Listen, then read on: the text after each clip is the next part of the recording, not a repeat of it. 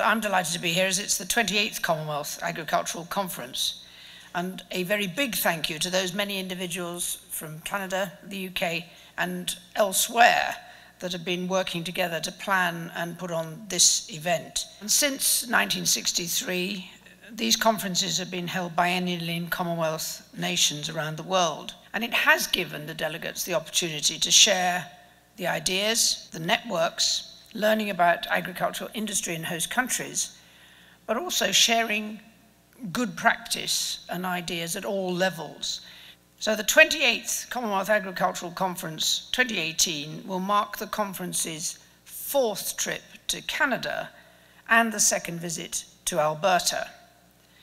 And Alberta, as we've been hearing, does provide an extraordinary backdrop to international discussion about food and farming. Yet they're still facing many challenges here, including a farming population which is growing older, so getting new blood into it, farm succession, which is a challenge I think that faces all parts of the sector, and facing up to land access, dietary fashions, environmental influences which are perhaps not terribly linked to the practicalities of farming itself. But it is very encouraging to see so many young people here with us at the conference,